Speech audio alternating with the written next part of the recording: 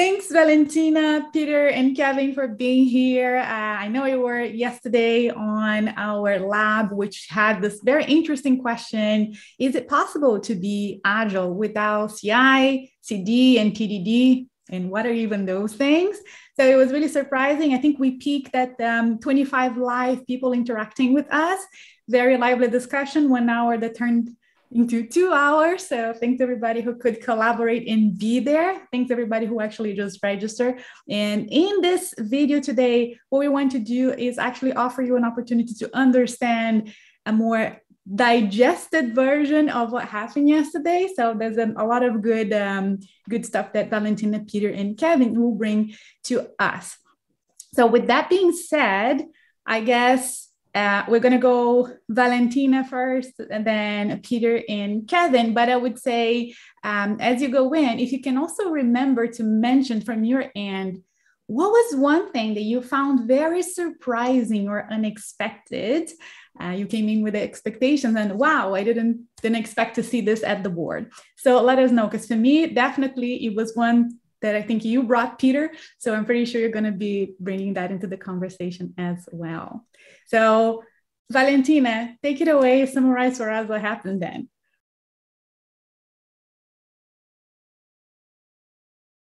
So I will just quickly zoom over the boards from yesterday. So these were all the draft notes. There were quite a lot of ideas which we went through, and a lot of like diversity in responses, and quite also lengthy responses. Now for this to make it, I guess, more digestible, I will go through like a shortened or summarized version, just as an overview of what were the key concepts that were brought up. So first of all, for the question of what is Agile, what's the essence of agility, the key points which came up were firstly as the whole foundation of mindset and culture. So basically everyone, I think nearly everyone brought that up, both people who were, product minded or technical minded. So great to see that.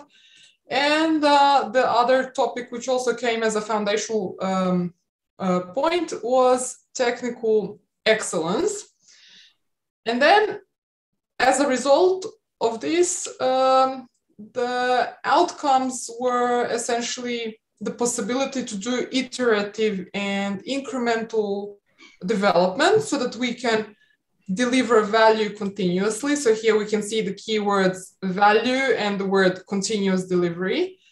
And what's the whole point of this? We don't do just continuous delivery for the sake of it. It's done for the purpose of having feedback loops so that we can respond to change. And we just then iteratively essentially repeat these loops. So just to summarize, the essence that really comes from this is that the foundation of agility, that essentially it is mindset and culture. I mean, that's the root. Everything else comes on top. And when it's pushed, when someone actually achieves true agility, it's basically about continuously delivering value and being responsive to changes, so continuous feedback loops. Now, the next part, we looked at what is CI/CD, so what's continuous integration, what's continuous delivery. The other also important note, of course, continuous delivery requires continuous integration to be in place first. So from the technical perspective, we need to have a pipeline for this automation. And to achieve the full definition of, okay, firstly, CI. CI by definition requires build automation and test automation. So you need a self-testing build, and that's the definition of CI. Now, many companies are saying that they're doing CI, but they don't have test automation, which is actually going against the definition itself. Then for the continuous delivery part, we need both the continuous integration, so build automation and test automation, but we also need deployment automation. So there shouldn't be any manual procedures to deployment. It should be able to be, automated with one click. The last also word which we didn't really discuss yesterday, but I want to mention it, is continuous deployment. That's like even the further level above from this, whereby the actual deployment to production is continuous, but that's quite a, how should I say, further off goal. Even continuous delivery is great to achieve. The other also part which was mentioned was static code analysis, also within these CI/CD pipelines. So aside from tests, which provide us like assurance about does our system behave as expected, the static code analysis provides us with feedback about is our code, written well, or if there's certain things which could be improved about code quality. And then we come to the question, what's the actual outcome? Why do we need CI/CD? Well, the key point is we end up getting frequent product delivery. And through this frequent product delivery, we can also get product feedback from the users. And a nice one, also a nice other benefit, is fearless Friday deployments. So deployments are no longer scary. They are no longer a special event. So the team feels safe. So it's not just about, the product and getting feedback about the product, but it also completely changes the development team experience, and everyone just feels really safe and assured through all of this. And the last one about definitions, what is test-driven development and what are its foundations? Well, first of all, it requires us to have the right mindset. So thinking of tests first, and TDD has that red-green refactor cycle, whereby the idea is you firstly write a test, you write some code to make the test pass, then you can refactor, and you keep on repeating this. And this is essential. So you don't write all the tests first and then the code. Instead, you do it iteratively. So TDD actually helps you work in incremental and iterative way. So in the same way that you have those feedback loops on the user and product side, when the product is released to the users, you here with TDD have these like the smallest possible feedback loops for the development team. Other also aspects of TDD is driven by behavior. So someone can read Kent Beck's original book to find out more. And it's essentially an executable specification. So don't just look at the word test, but it's actually specification of behavior. And the other outcome that we get with test-driven development is it naturally causes us to have testable architecture. So this was the first part of the session yesterday, where we went through these definitions. Then we tried to summarize and answer the ultimate question. Can you be agile without CI/CD? So on one side, we had responses that yes, you can be agile without CI/CD and TDD, like that they are not essential, that it's the mindset and culture that's essential for agility and everything else is on top. And the other also perspective that was provided, that during the MVP, you can survive, you can be agile, you can deliver, you can get feedback without having, clean code, CI/CD, etc. But of course, when you reach the post-MVP phase, when you want to scale your product, okay, then the story changes. You do need, these technical practices. You can't be sustainable. So from this, we can see that in the short term, that yes, it is possible to survive without CI/CD, and you can build a valuable product and test, get feedback. We also had responses, maybe, which were that you can be agile, okay, with that you need CI/CD, but that you don't need TDD. In other words, that test last is enough. Now, from the definition of CI/CD, all it requires is a self-testing build. So it needs tests, but there's no specification that the tests have to be written first. So I guess if someone follows a disciplined approach, maybe this could work, but maybe someone has seen this working, though in many situations, quite often this might turn into test never development. So that's the other coin of it.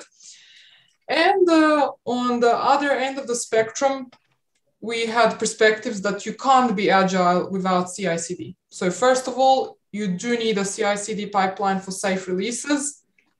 And this is the only way that you can achieve sustainable development and delivery. So being able to be sustainably agile versus just illusory agile for like the first, 3 sprints or 6 sprints or something like that.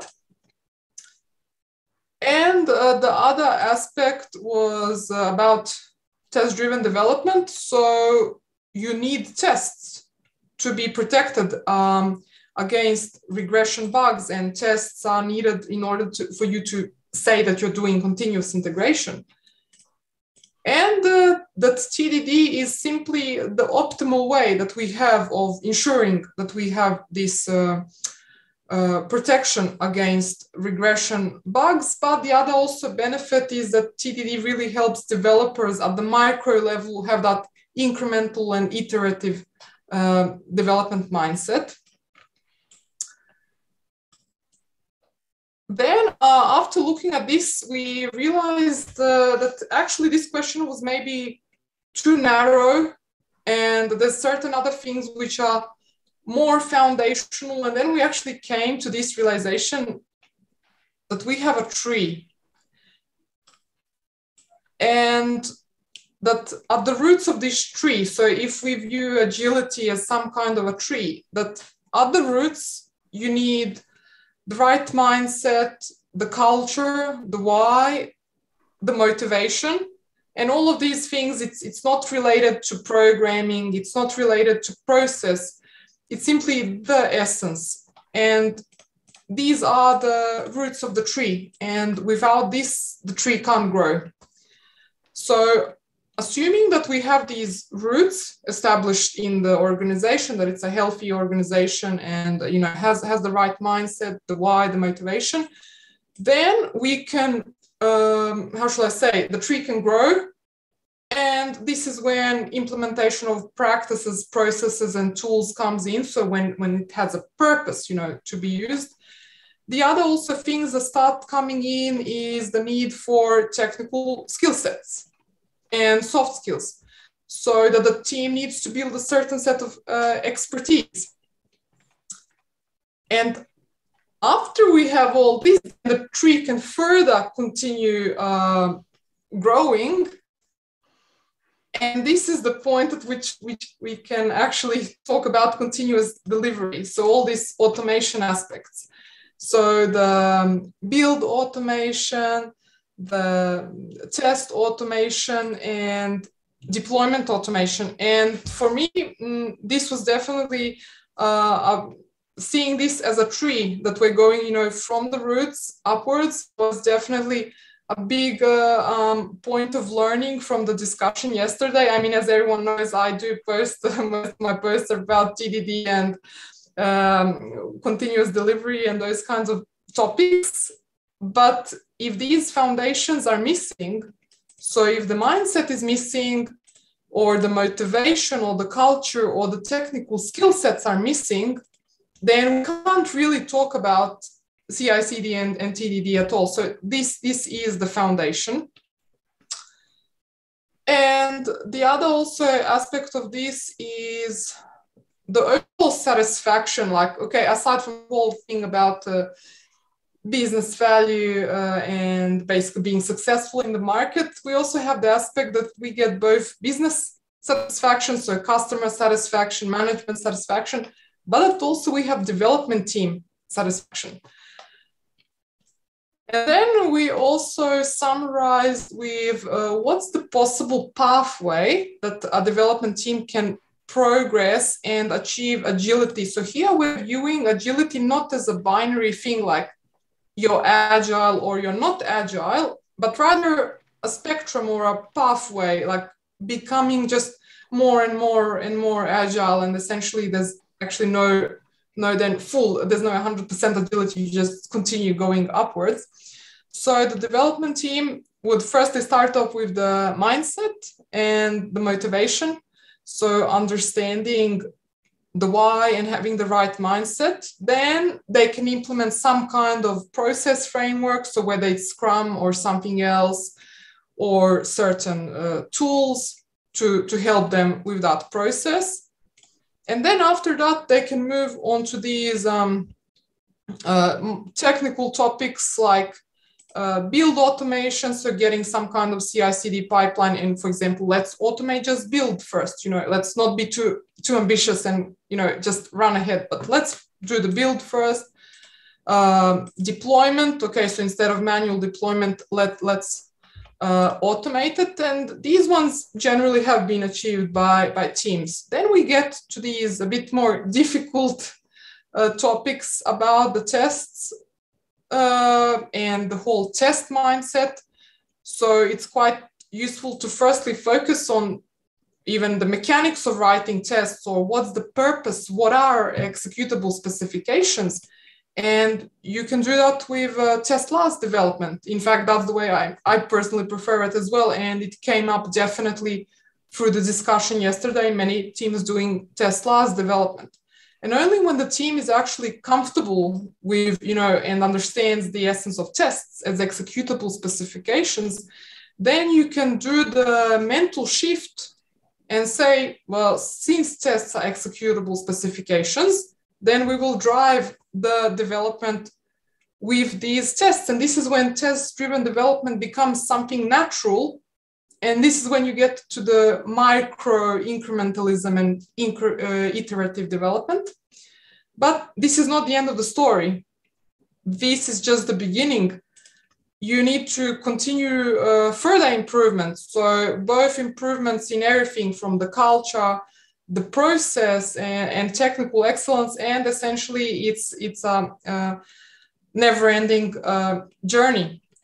So yeah, just to summarize, for me, it was a really, really amazing session yesterday. I liked the diversity and how we were able to synthesize all of these viewpoints and to discover, okay, what's the essence of agility and how everything builds on top, and that it's actually a journey of continuous growth. So yeah, that's all from my side. I really enjoyed it.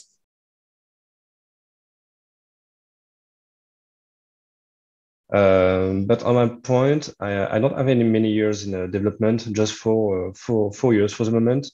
I start on a society, a bank society, nommée Société Générale. I don't know if you know. It's a French bank. I know this bank.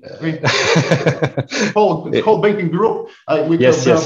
here in a kilometer from this place.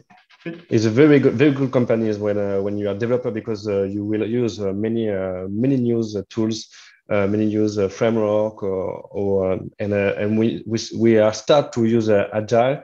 To the beginning, just do the ceremony, just do the meeting all the day after 1 week and 1 month, and we try to make a shorter delivery for make it incremental. And on the parallel, we are trying to make tests in the same time, because when we start, we are all juniors, and when we speak about tests, we don't know everything about that. So for me, the key point for make the team growing is the leader. We need to leader to show you how that work, and and why? Why you need to use test? Why is not why is very important for the project? So we are start to learn it, but we are stopped before use TDD. We don't have use TDD at all. In my actual mission, I changed since last October. Last October, and I'm in a new enterprise. And when I come on the project is on middle of its life, and we don't. I don't found any test at all. And when I say to the leader why we don't have test in the project, is just say we don't have the time. Is a frequently response we hear. We don't have the time for make tests. But the problem is when you don't make tests at the start of the project. I don't speak about MVP. I speak after. When you don't make tests, I was new on the project. I don't know the project. I don't know the user requirement. And when sometime I need to add feature or fix bug, I'm so afraid to change the code because I don't know if I will break something because I don't know the rule for the agreement. So we are work on that. We are 1 month or 2 months, I don't remember. We start to create all the tests we're missing for the project. We start to 0 and increase for our middle cover for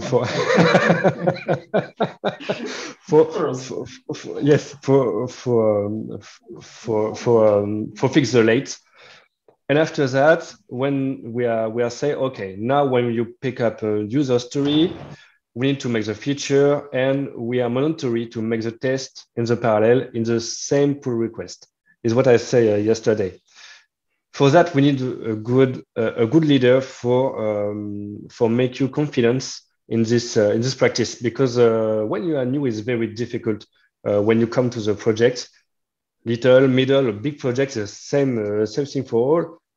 When you don't know the requirement, is very so easy to break something. I break many things in the project. But after that, now we are almost at the end of the project. We need to deliver the next month, and we are make all the tests for all the requirements for this project. But like Valentina says, not the end, because today we try to make TDD with a fixing bug. When we receive a bug, we write the test in an integration test for find the bug, fix it, and let the test.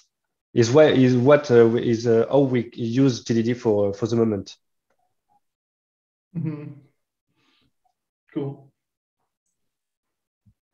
That's a very smart way, I find, to not only integrate the technique, but at least where it's already hurting. So it makes it very useful right away. Exactly. Now, this mention regarding bugs, I actually found it a motivating way to start TDD.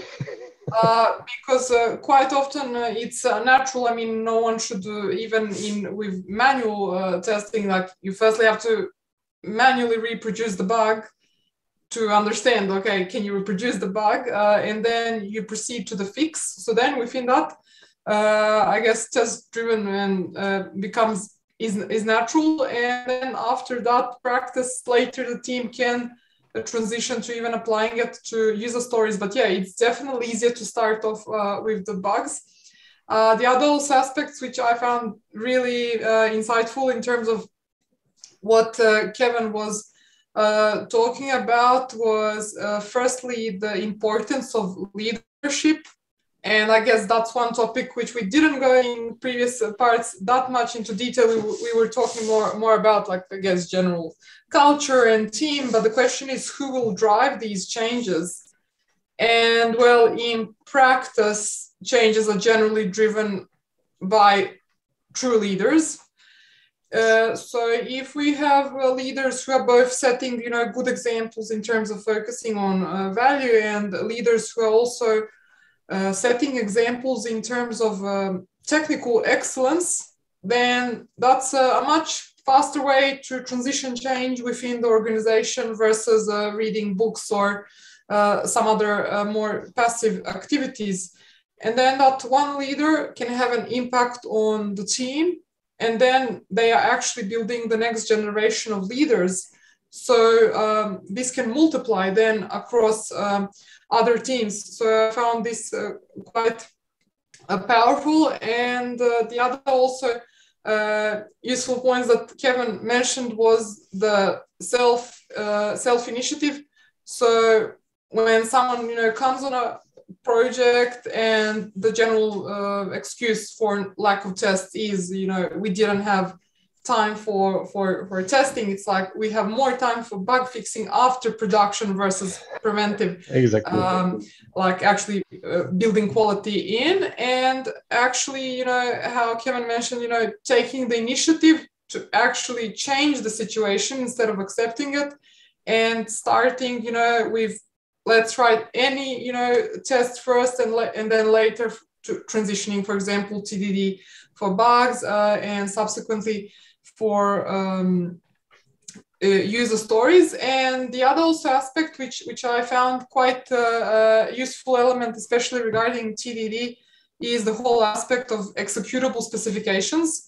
So when there's no test, all the domain knowledge, so knowledge about behavior of system, is embedded within the minds of certain people. So if a new person comes in, they don't have that knowledge and they can easily break the system. But it's not just the issue when a new person joins the team, even existing team members, everyone knows generally like just some parts of the system, so they can again break something, or they can break due to the way some components interact, or even when someone is working on their own module, since it grows over time and it's not possible for a human within their brain, like they're not a supercomputer, to be aware of all those requirements all at once and to compute in their head what will be the result of this. They will basically, do breaking change. So that's the big thing, definitely, I think, which was explained well by Kevin about TDD, is tests acting as executable specifications, and that then we can do, changes in, faster, safer way. So yeah, I really found it useful, and everything that you mentioned, and the whole progression of the team through this journey. So that's a really great, happy story. So looking forward to even further progress. I'd like to know, I have my own experience, outlook on leadership, because from my experience, who initiates the kind of such a change, like involving the TDD, and the person who is responsible for that can be a very different guys. And here, what I observed, the main waterline is if the initiative is from the grassroots or from authoritative. So this makes a very big difference in such overall the process change. Okay. Thanks, Peter. You know what? This whole conversation in the end made me think of I wrote a piece back then where we're talking about coaching for compliance or coaching for potential. And it's a little bit, even though we're talking about very technical stuff here, in the end, and as we established with our technical folks yesterday, that mindset is still important. I guess if we take the guru aspect of when we say the word mindset, and remember it's ways of thinking. So if you think in a certain way, then the skills that you develop and that you apply, they have to do, they're online with that way of thinking. So I guess I will invite you to think, and maybe we could even collaborate again in the piece of the leadership. Then that leader clearly has to understand the mindset, but do they also have to be technical? Is a key point. Yeah. It's not always compliance all in one person. It's truly rare skills to live within the same guy. Okay. I found a very good architect on a Société Générale. He encouraged us to read many books and to apply architecture like hexagonal architecture, clean code. When we work with him, we need to read Uncle Bob book. It's mandatory. It's a very good leadership.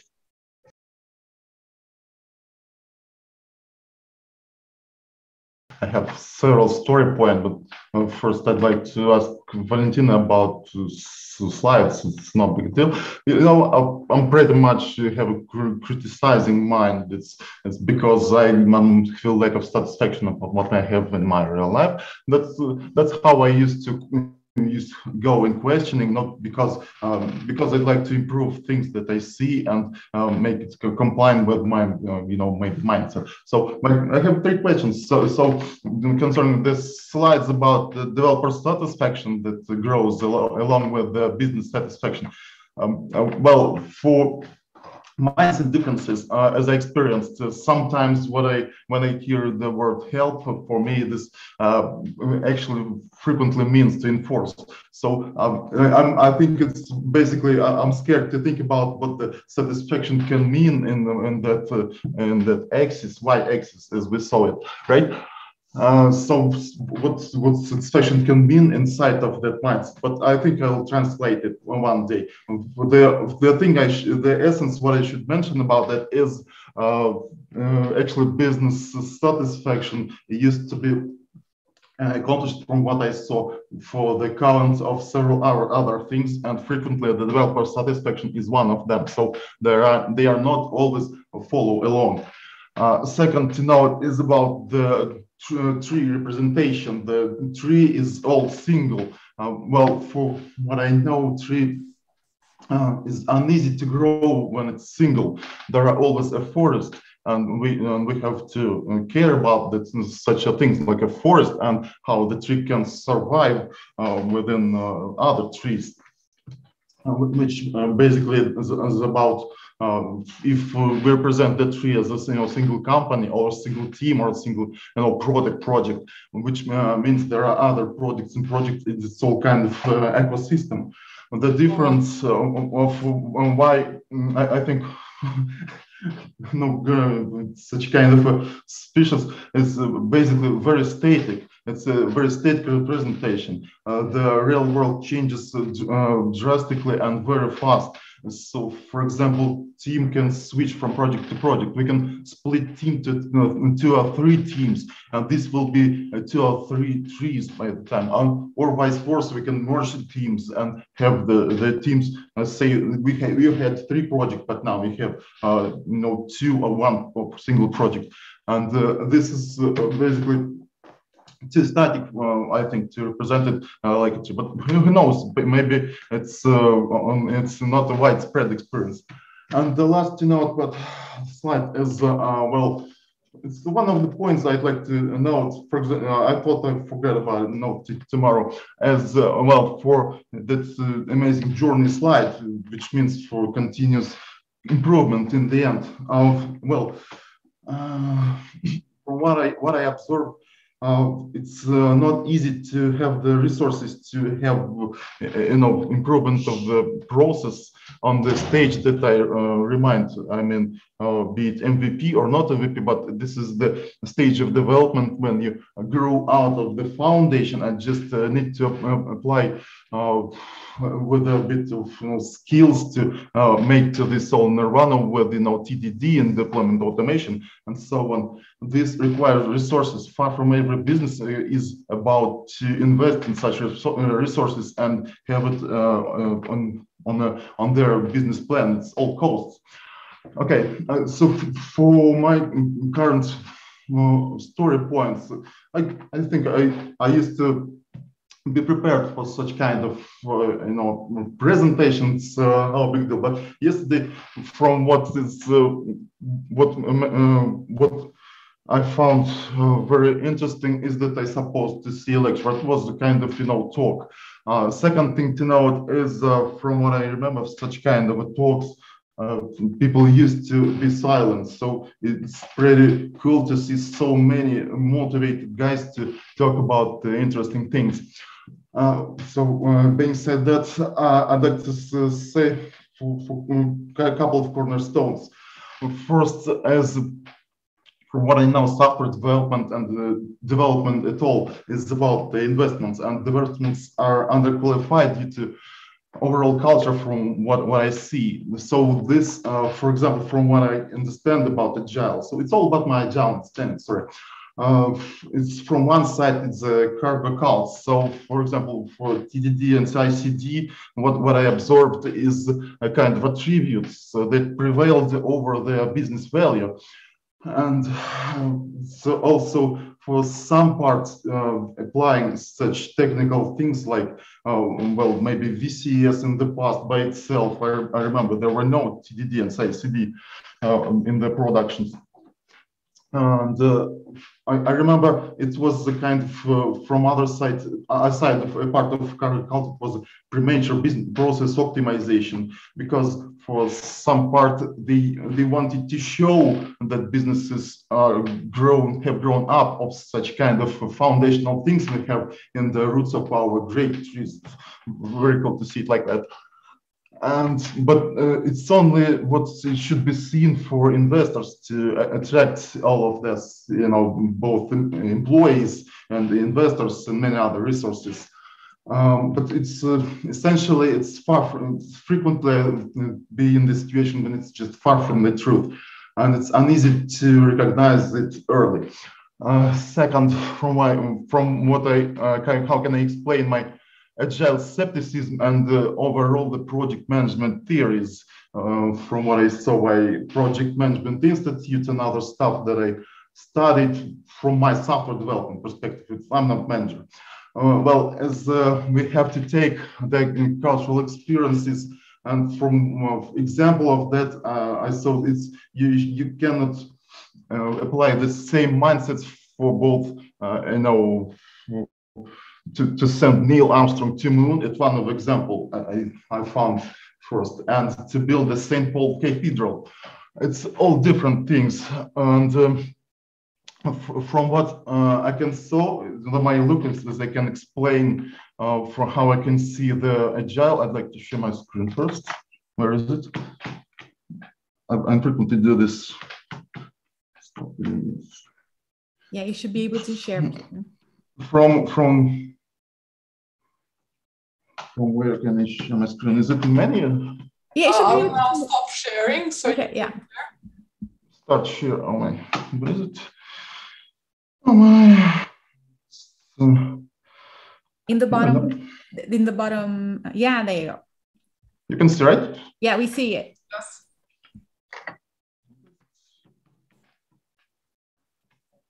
And you can see. This is about some understanding of Kanban. What I can see about first, I'd like to talk about Scrum. Everybody loves Scrum, maybe to talk. And so we did not talk yesterday much about Kanban, so I'd like to talk about Scrum. So what I can see here, from my point of view, it's maybe a matter of cultural circumstances, but that's how I can express my views. Well, basically, it's a very big round in the middle, which reminds the washing machine. I probably told it in a separate room when we were separated, and everything is rotating like we are washing something. This is basically maybe the truth, but because as you know. I can refer by now to the statistics, but 60% of software development projects just fail. They do not end in the successful product that is useful for a very long time. What we know is basically life cycle of the product. It's no big problem. It's just a fact. But this fact is being used as to wash the dirty money in the world. We know it's everything but it's true. That's how I understand that. Second, from my software development perspective, I see the development team and every person is equal to each other. We do not differentiate between them. So, and this basically means, from my point of view, so you probably mean it's basically all about good, that everyone has the equal rights. But from my perspective, it's about having the equal duties. But every developer is different. How can make them, suppose they can perform the same duties? It's very good from a bus factor perspective, but this is not taken into the account on this exact diagram. Second, what I can see is the development team is very small, and its processes, we cannot even see them, but there is a lot of communications between. There are informal hierarchies with such development team. They can achieve 50 or 70 people. It's very big. But first, they are not taken into the account. And second, it's a very small part of overall picture. So this means that we have that the developers to the managers ratio in such a diagram is far from perfect. It's basically about 20 or 30% of the developers, and everyone else is about management. Is good for production of a product. Is good for that kind of a project. So basically, I did not take it as a kind of approach. Well, basically, what it means in the practice, for example, for Kanban, as I saw it, we have every